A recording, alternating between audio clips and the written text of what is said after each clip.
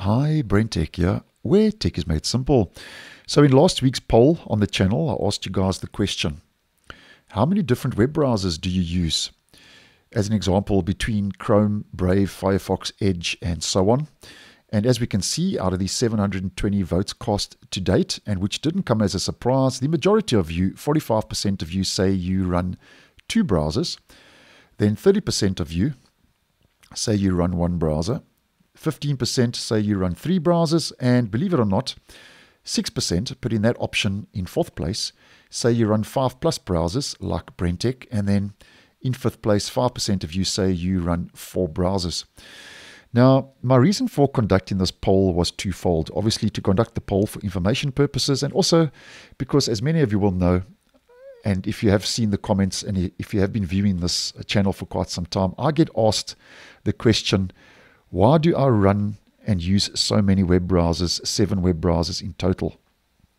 Now, before I answer that question, it also goes without saying that the reason most of you run 2 browsers or 3 browsers, and as an example, more than one browser, is because different web browsers can serve different purposes.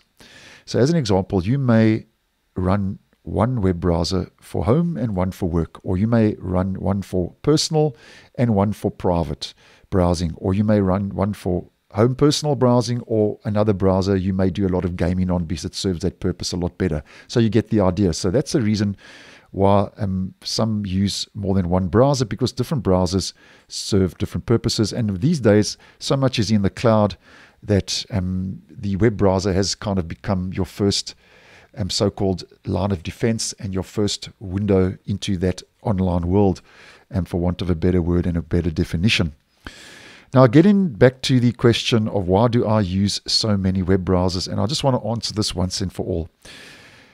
I run so many web browsers, 7 in total, for the purposes of this channel.